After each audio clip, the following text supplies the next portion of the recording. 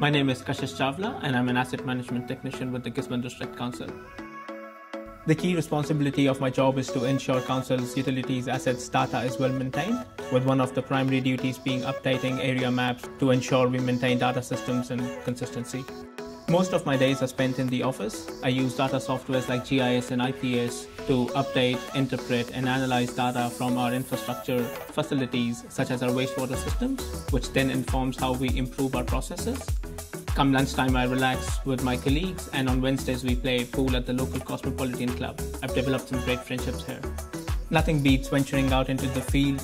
I get to learn a lot about the actual works happening on our site, and coming from an engineering background, I find it really interesting to see aspects of my work come to life. I moved to Gisborne after graduating as I was drawn by the opportunity to receive great training as a cadet and work my way up.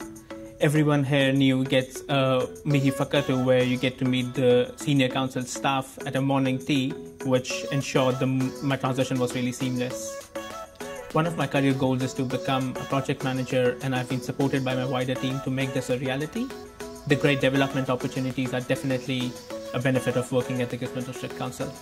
We have a supportive environment here, and I can promise that you will get great professional development opportunities if you put the hard work in. I will tell any of my friends or families considering to apply a role here to go for it. I have already told a few friends too.